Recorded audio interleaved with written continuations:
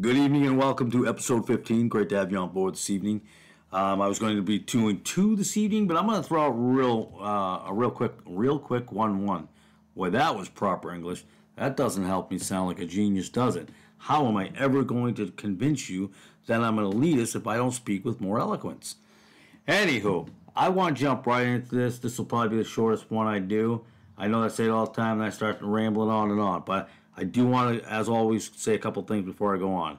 One, I do appreciate, I am thankful and grateful for everyone that listens to these videos or watches these episodes. I'm thankful for that. I truly am. No matter what some may think or anything like that, I am truly respectful of the fact that you take the time to watch, positive or negative.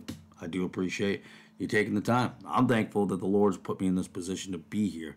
So that I'm very, very happy with. The other thing I want to mention again, I promise you there's no maliciousness involved in this. There's no nefarious motives. We are going to be eventually covering a lot of the translations, and I want to be very specific with it and point out certain things that I think are more important than others. And I mean, because there's a lot. Like I said before, I have so much that I'm not going through that I'm going to tally up when we get to the end. When we're finishing Revelations, I'm going to tally up what I've left out, including omissions. The user James, I'm going to get the name wrong, I think it was Sheffield, he are pointing out a lot of different translations that I will be covering, and great job for bringing those out there, because there's some omissions that we'll go through that aren't even in there. Never mind, missing part of the verse. Some are just not there. All right, well, let's just jump right into this. Mark chapter 13, verse 14. If you have your King James Bible, please open it up. If you have ESV, please open it up. And if you have both, open them up. Like myself, I have both. We're going to start with Mark 13, 14.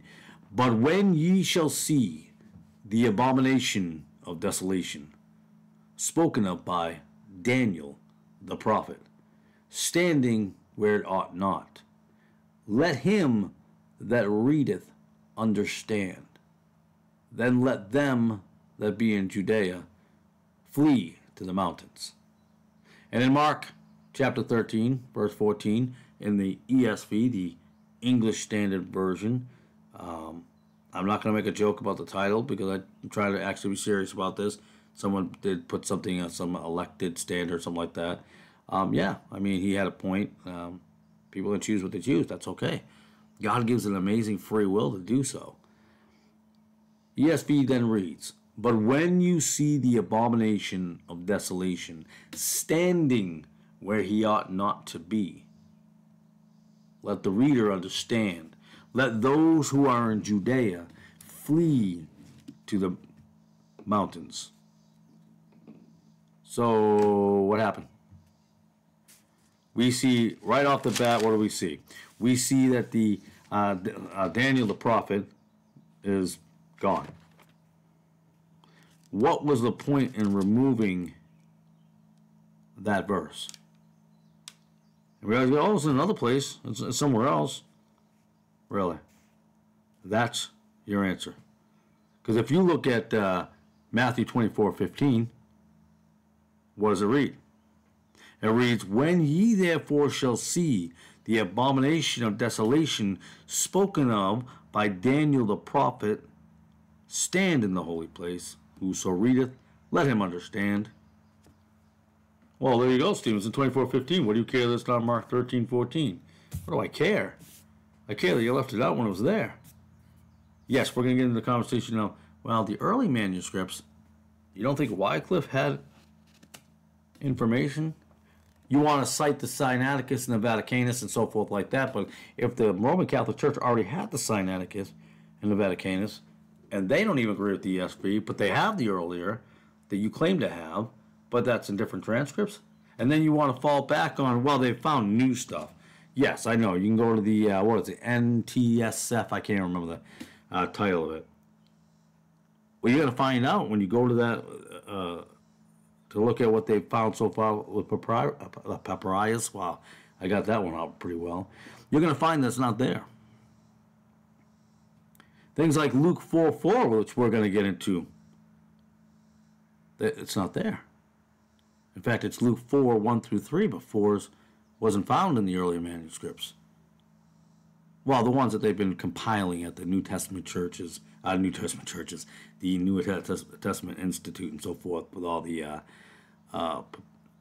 papyrus and the unicals. I have a tough time talking tonight. Sorry, guys. Long day. So, what's also interesting, if you turn to Daniel, which I didn't have my Bible open at that for this, but let's go to it. I don't usually turn the pages live on air unless we're doing the live stream. But I don't know why there's a lot of argument, because it's funny, because especially red letter stuff, why would you want to mess with that? And remember the copyright. I think it was copyrighted in 1923. That's why we have some of these issues. That's why some of this actually matches the NIV, except for things like "and." You'll find a verse like "and" will be capitalized, and the "and" in the other one will be not capitalized. I don't know if bait and switch is the right word I want to use, but that's kind of what happens. They fool you.